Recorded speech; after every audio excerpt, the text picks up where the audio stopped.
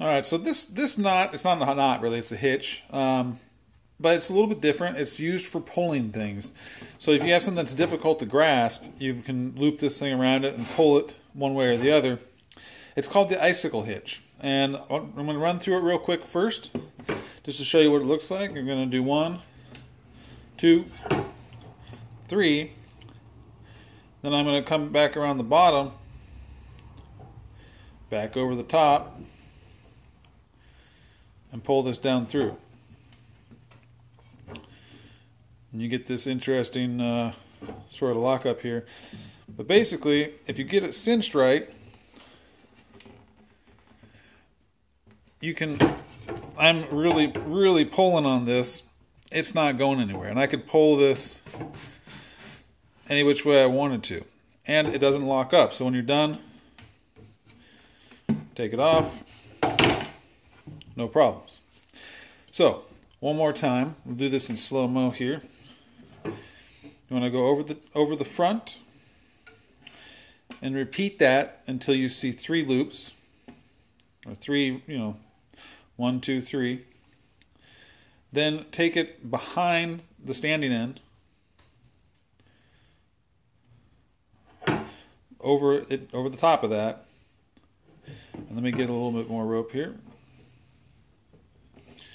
So behind the standing end, back around the workpiece, and then down through that loop you just formed. Cinch it up nice and tight, and then feel free to pull away. So, it's really useful for pulling on things.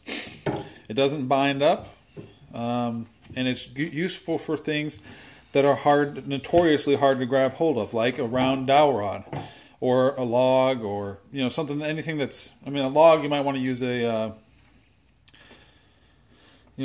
different thing just because they're big and heavy and whatnot. But let me tie this one more time for you. 1,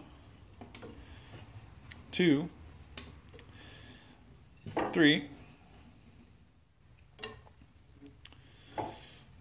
Behind, down, and around. Pull it tight. Tighten it up. And then we're actually pulling on the standing end, not the one that we actually, not the active end, not what we were tying with, but the standing end. And if you cinch it up right, it really locks up on whatever you're pulling. I'm pulling very hard, and it'll stay cinched for you. All right, again, that was the Icicle hitch. Thanks for watching. Don't forget to like, comment, and subscribe, and we'll see you next time.